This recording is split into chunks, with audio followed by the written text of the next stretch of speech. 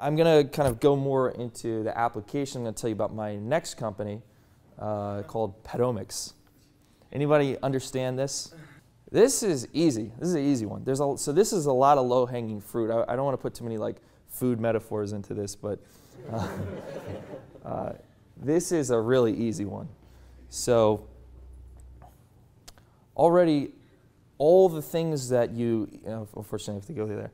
And I'll try not to avoid saying flavors. But everything you eat and smell, all the scents are genetically encoded in creatures in nature, right? So we can take those pathways out, modify them a bit, put them into bacterium.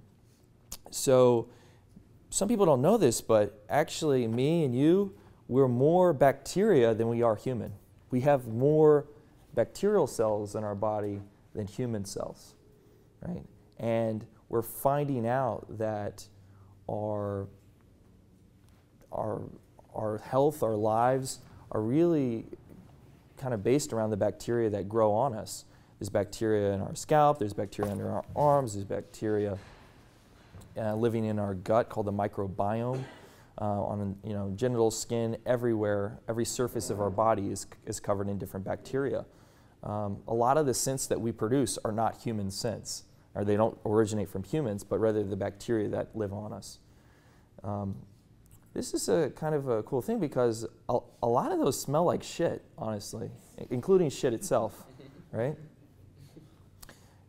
And with this new technology of being able to write and create organisms and the ability to crowdfund these organisms, I want to kind of drive home that every single facet of each one of your lives is going to change from the most basic of taking a shit, right? And even some of these things are made out of leather. Those are going to not come from cows anymore. Those are going to come from genetically engineered skin cells grown on flat sheets. You'll be able to sit on woolly mammoth. You'll be able to sit on dinosaur skins, human skins if you're a sicko, whatever you want. So this is banana. This produces a very, very powerful banana smell. And I didn't bring any today, but our team in Israel actually transformed these plasmids, pieces of DNA, to create the smell. This is a very simple diagram. This is what's called a promoter, ribosome binding site, to convert the DNA into RNA, and the gene. So basically, a nanomachine lands here and is attracted by this promoter ribosome binding site. So this nanomachine called a ribosome lands here and then takes this sequence of DNA letters and converts it to RNA. Another set of nanomachines converts that into a protein. Proteins are made up of 20 amino acids. As you know, DNA is made up of 4 letters, 4 different molecules. RNA also made up of 4 different molecules.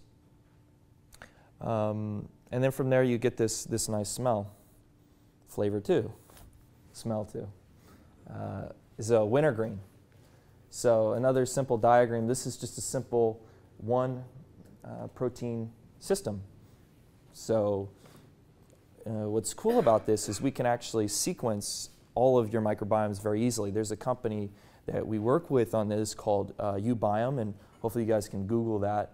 And they're basically like 23andMe for your gut microflora and really all your microflora.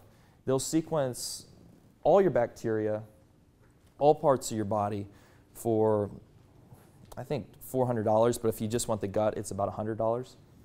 So ubiome.com. They were one of the first companies to get off the ground through this crowdfunding model. They raised about $350,000 on Kickstarter, selling these kits for people who wanted to understand their gut bacterium.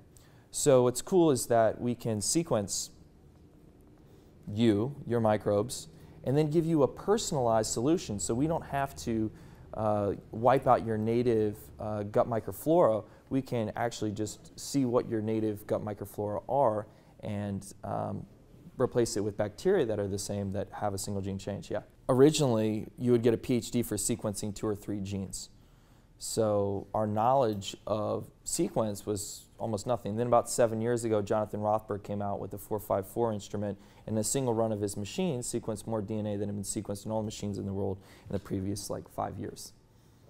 So we had this explosion of data, but we still, at this point, don't know what a lot of it means.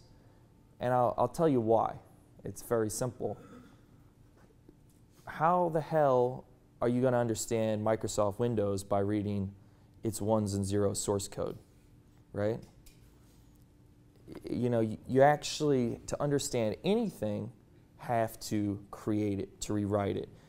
Think about it like the way that people study stuff today and try to understand that code is they'll randomly flip bits, you know, AATs, you know, just like you might flip 1s or 0s in Microsoft source code, right? So Microsoft, the Solitaire program runs, everything else crashes, but Solitaire runs faster. So you say maybe that has something to do with Solitaire, right? Or, you know, you change something and then it doesn't boot up. And then you're like, well, I guess that was important.